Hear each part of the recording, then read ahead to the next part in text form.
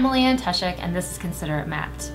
Over the past several months, we've been talking about publicly funded alternatives to public school, like charters, public choice, and private schools that accept Opportunity Scholarship vouchers. This month, we're going to combine data on all three of these choice options to look at the trends statewide.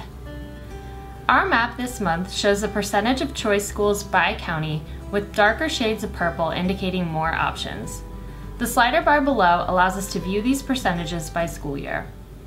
In the first year of this map, 30 counties had one or more publicly funded schools of choice. Today, 89 out of 100 counties have schools of choice. While many counties show increases over time, there's a noticeable shift statewide from 2013 to 2015 that's largely attributable to the introduction of the Opportunity Scholarship Program.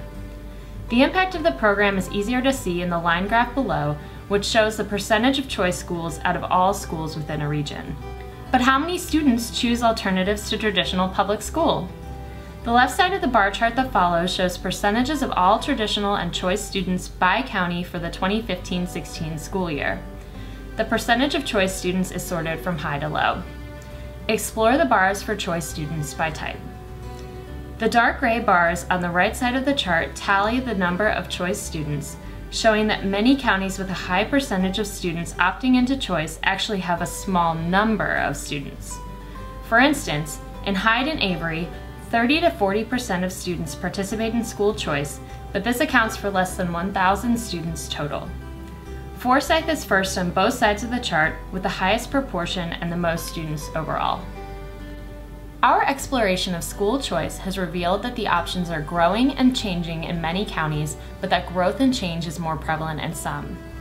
Counties like Forsyth, Guilford, and Durham have a long history of implementing public school choice for a large number of students. So as we try to understand the impacts of expanding school choice across the state, we should look to experts in these counties and others in the field for their insight.